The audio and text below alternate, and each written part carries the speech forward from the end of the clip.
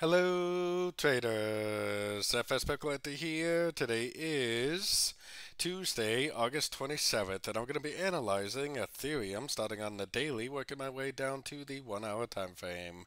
So on the daily, I still think there is a possibility that this does go down because it does look like a 1, 2, 3, 4, 5.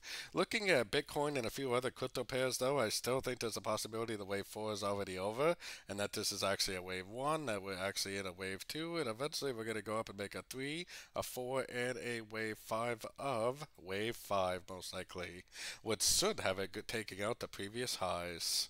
So let's take it down to the 4 hour time frame. Now this could just be an ABC correction and it could just be back into the downtrend pretty easily. So definitely keep an eye out for that.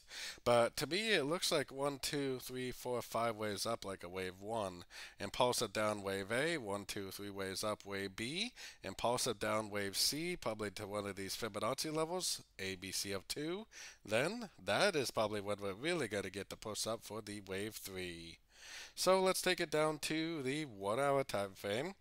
On the 1 hour time frame, this definitely to me looks like 1, 2, 3 down wave A, 1, 2, 3 up wave B.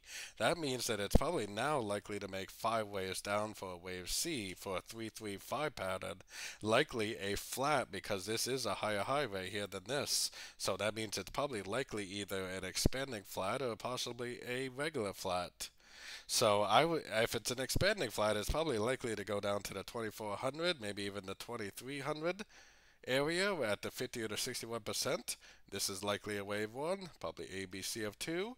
Once we get that Fibonacci bounce and a nice break of structure, probably the end of a wave 2 and probably the continuation of the uptrend for wave 3, which I think this is all just subdivisions of a big wave 5 on the very high time frames.